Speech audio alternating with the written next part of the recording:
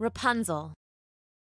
Once upon a time, in a lonely field in a lonely corner of a lonely kingdom, there lived a lonely girl. She was lonely because she was a prisoner. Lucky for her, she wasn't kept in a dank cell with iron bars, and even luckier still, she wasn't in a dungeon with squeaking and scritching rats. No, her prison was a gentle kiss as far as prisons went. It was a round room at the tippity-top of a slender tower, one that rose higher than most trees. A slender spear of white marble that thrust at the sky and cast its shadow over the lush green grass of the fields below. It had a feather bed on an iron frame for sleeping, a fireplace for warmth and cooking, a chamber pot for when nature called, and even a giant arched window that looked out towards the sunset. But, for all that, it was still a prison. There was no entrance, no exit, no escape. The girl only ever talked to one person, her captor, the witch, an old and bent-backed woman with spotted, wrinkled hands and eyes red as fire. Every other day or so, the witch would ride up to the tower on her silver horse and call up, "Rapunzel, Rapunzel, so youthful, so fair. Rapunzel, Rapunzel, please let down your hair." Now, that rhyme may seem strange, but that's only because there's two things you don't know. The first is that Rapunzel was the lonely girl's name.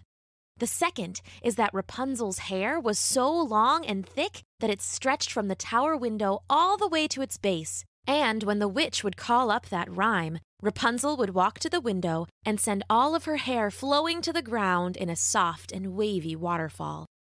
And the witch would climb it like a rope. "How are you, my dear?" the witch would ask when she climbed through the tower window with a bag of food for Rapunzel.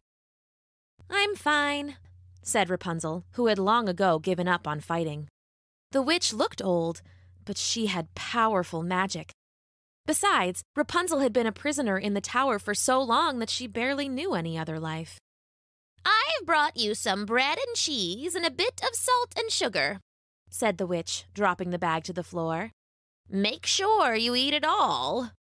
She picked up Rapunzel's hair with one crooked hand and ran her fingers through it.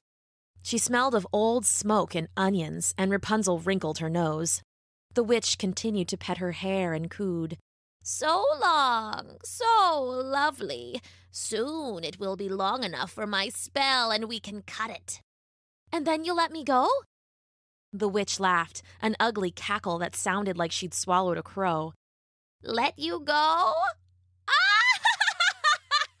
This is your home, girl. Best you just accept that." The witch took Rapunzel's hair in her hands and leaned back out the window. "I'll be back in a few days, my dear. Eat up. I need you nice and healthy." She slid down the silky hair like a rope. Rapunzel watched her mount her silver horse and ride into the distance. With a sigh, Rapunzel pulled out some bread and cheese and began to nibble. Like most afternoons, she stood at the window, watching the distant trees dance in the breeze, watching the waves of wind bend the lush green grass, and most of all, watching the people walk and ride down the trail in the hazy distance. Where are they going? Where are they coming from? It seemed silly to Rapunzel. Half the people were coming from the left and going to the right. The other half were coming from the right and going to the left. No one was happy where they were, it seemed. Well, Rapunzel could relate.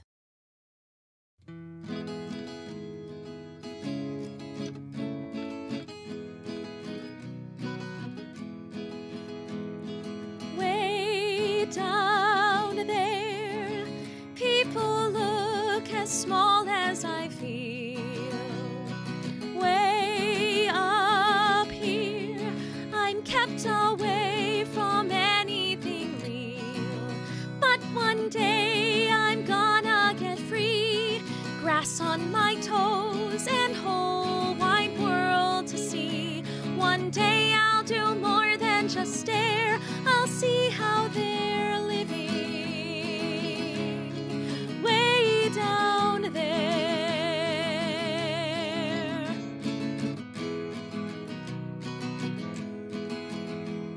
The grass is always greener in the distance. People look so lovely from afar. I know there must be more to this existence. I know I'm made to shine like a star. There must be sweeter air way down there.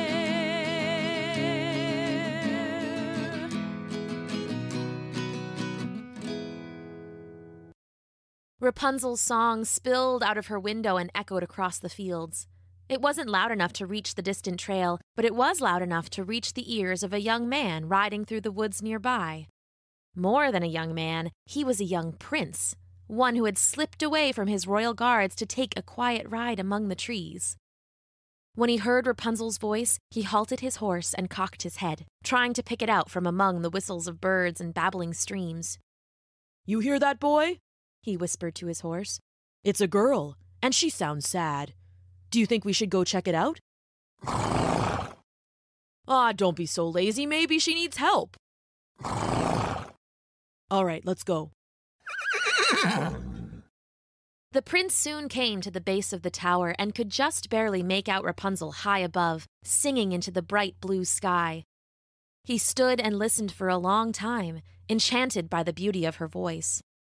Only when the sun set and Rapunzel left the window did he ride home to his castle. For the rest of the night, he couldn't get Rapunzel off his mind. Even when he closed his eyes to sleep, he heard her singing in his dreams. The next day, he couldn't help but return to her tower.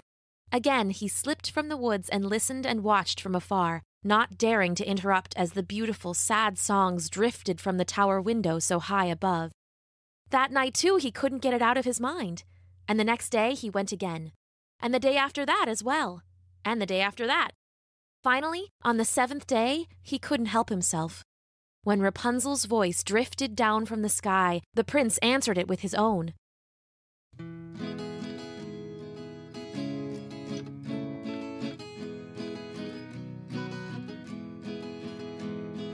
Way up there, she sings so sad, but so sweet. Way down here, I wonder if we will meet. One day, I'm gonna ask her, climb the tower and find out for sure. One day I'll do more than just stare. I'll see how she's living way up there.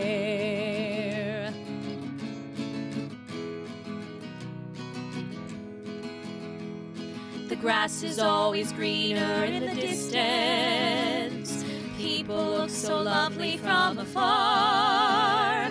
I know there must be more to this existence. I know I'm made to shine like a star. There must be sweeter air way up there. Way up there. Wait, who's down there? "You can hear me? You can hear me?" Yes? What are you doing down there? "I was riding through the forest and I heard you singing. I came back to listen and I guess I started singing too. What are you doing up there?" I'm trapped. A witch put me here so she could make me grow my hair for some spell. You should run in case she comes back. "A witch?"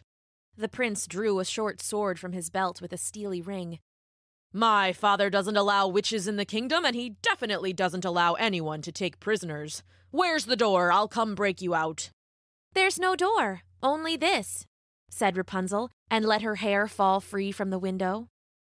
"By the gods, what long hair you have," said the prince, brushing his hands through the longest strands that were dancing with the grass. She uses it like a rope for climbing up and down. "But how do you get down?" I don't. She never lets me. "Never?" The prince shook his head. "I'll return to my father's castle and fetch a rope. I'll be back tomorrow and we will set you free." Wait, your father's castle? Who are you? "I'm the prince. My father rules over the entire kingdom, including this tower and your evil witch, and I swear we will free you from your prison." With that, he swung into the saddle and, with a last salute to Rapunzel in her tower, rode hard for his home. "Good luck," called Rapunzel as he disappeared into the distance. "Please come back." The next morning, Rapunzel woke to the witch calling for her.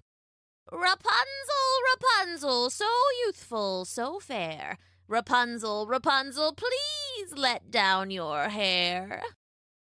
When the witch finished her climb, Rapunzel was surprised to see she had brought nothing to eat, nothing to drink.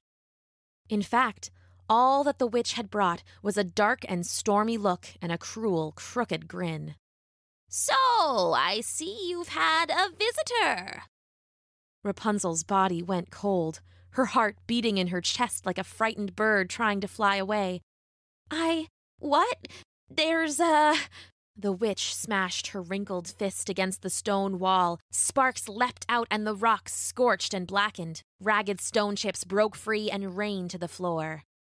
"Don't bother to deny it. I've seen the prince lurking out there all week, listening to your silly songs, no doubt dreaming of being the hero who saves the fair maiden and defeats the witch. Well, my little Rapunzel, life isn't like your stories. You're no princess, and your prince won't be defeating the wicked witch. When he comes back tomorrow with his little rope, it will be the last thing he ever does." Rapunzel cowered in the corner of the tower, afraid of the witch and what she might do. "Please, no!" "It's too late for that. Your hair is long enough for my spell. Tomorrow is the day, and no silly prince will be interfering." The witch roughly grabbed Rapunzel's hair and climbed down from the tower. Rapunzel watched her mount her silver horse and disappear into the night. For a time afterward, she was frozen by fright. The spell would be ready tomorrow? What would that mean? And even worse, the witch was going to attack the prince who only wanted to help. Rapunzel knew she couldn't let that happen. "But what can I do? There's no way out except my hair, and I can't very well climb down my own hair. Or could I?" Rapunzel shuffled over to the blackened wall the witch had struck in her fury. With her soft hands, she dug into the stone chips until she found what she was looking for, a crooked gray piece of rock, one edge flat and jaggedly sharp. She brought it up to her neck, hands trembling. "I won't be used as a spell, and no prince will fall trying to rescue me. It's clear now that I must escape this tower tonight or be doomed forever."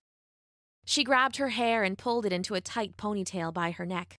With the other hand, she dragged the jagged stone back and forth, sawing through her thick and wavy locks until they fell free, slithering to the floor. "Not so magic after all," Rapunzel said, pulling her fingers through her new short and crudely cut hair. "But still, good enough to escape this prison for good." Rapunzel took her hair and twisted it into a rough rope. One end she tied to the cold iron leg of her bed. The other she threw from the window into the moonless night. "Goodbye, little prison," she said, and slipped through the window, climbing down the tower on a rope of her own hair, moving carefully, hand over delicate hand. Finally, when she thought she couldn't hold on anymore, her feet hit the lush grass and sank into her ankles. It was soft and sweet, and nothing had ever felt so good. Deliriously happy to finally be free of the tower, Rapunzel sank to her knees and cried tears of joy. "Free! I'm free!" Still crying and laughing with happiness, she turned and ran, heading for the distant trail and the village she knew must lay somewhere beyond. The next morning, the prince approached the tower and slid off his horse. He had his sword on his belt and a long rope wound about his waist. "Ah, she is ready for me," he said when he spied Rapunzel's hair hanging down from the window. "My lady, I am coming." He climbed the rope quickly, pulling himself through the window and into the round room beyond. "No! It can't be!" The hair wasn't attached to the girl, it was tied to the leg of the bed. And inside the room was not the fair lady with her long wavy hair, but an ancient crone with a humped back, spotted and wrinkled hands, and bright eyes, red as fire. "Hello, my prince," the witch croaked. She raised a hand and mumbled a spell, and the rope around the prince's body started to writhe and wiggle like a snake. He bellowed and tried to pull it off his body, but it was too late, too late. It coiled round and round him, pinning his arms to his side and covering his mouth completely, leaving him struggling and mute and helpless. So nice of you to join me. Rapunzel ran into the first small village she saw and began to yell. Help! Help! Witch and black magic! Spells and sorcery! The prince is in danger! The villagers stopped their work and crowded around, yelling questions and eyeing the strange girl with the raggedly cut hair suspiciously. What do you mean the prince is in danger? We just saw him not an hour ago. You what? Asked Rapunzel. Was she too late?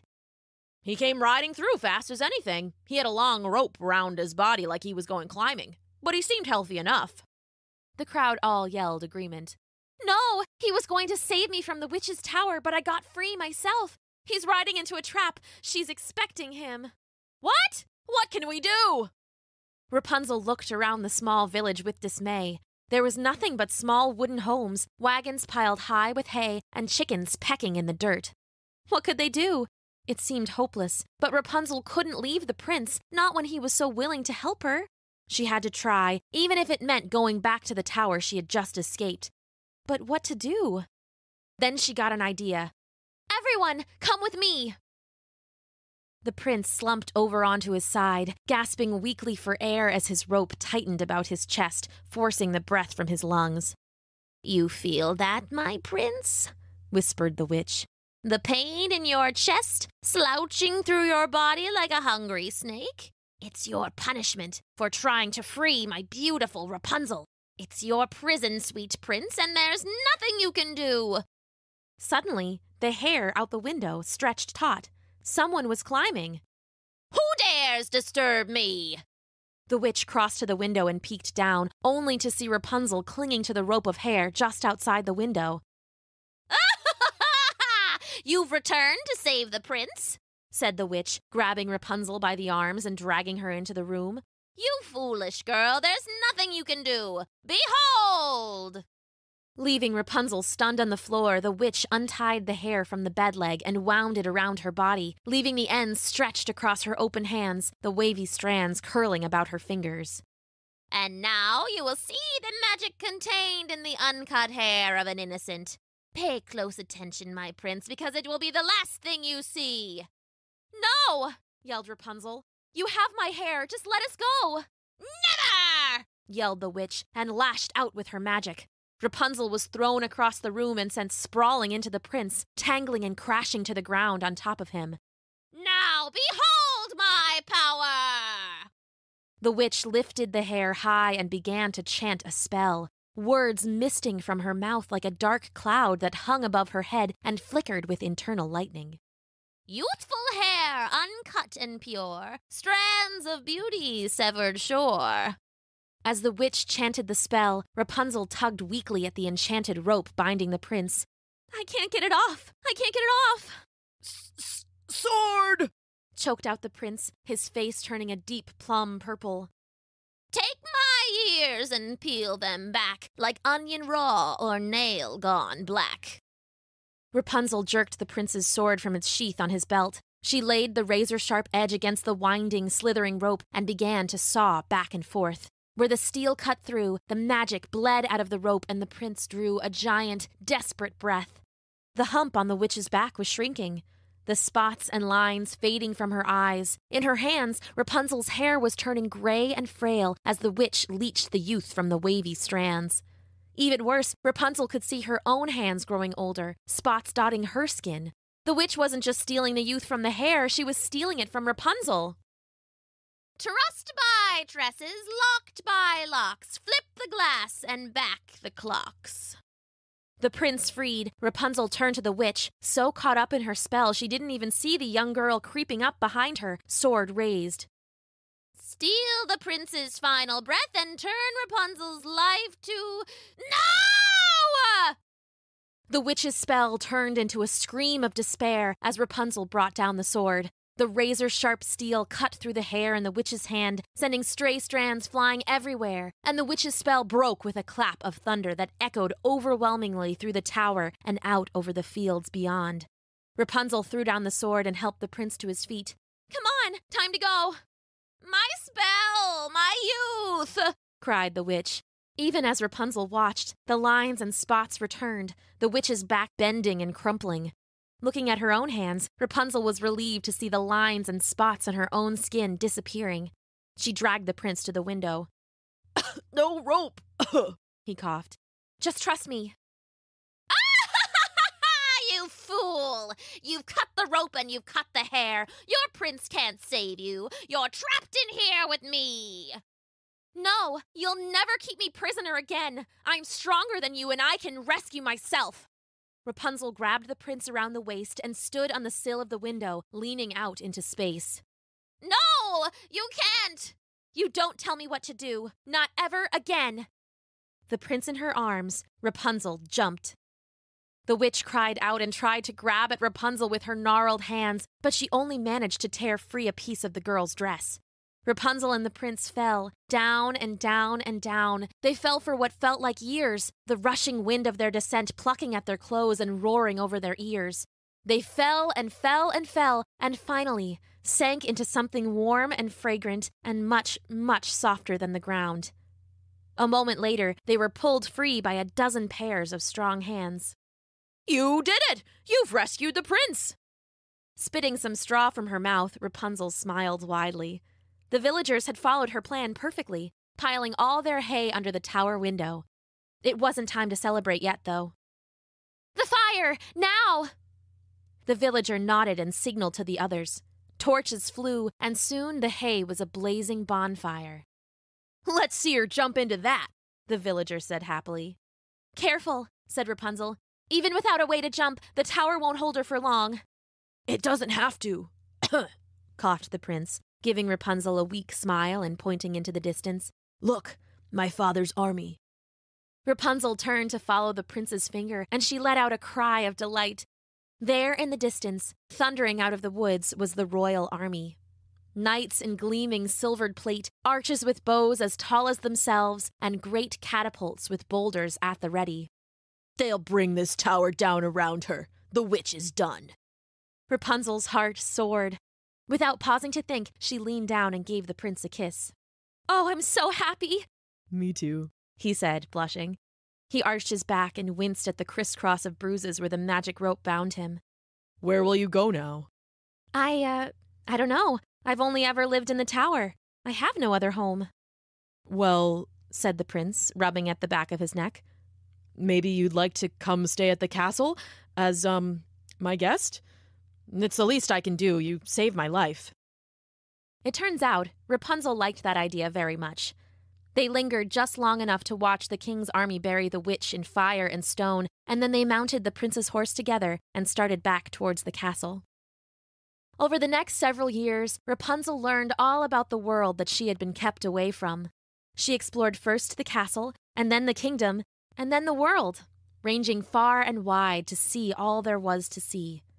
Of course, the prince was her constant companion, and it was many a day on the road that they could be heard for miles, singing together. The end.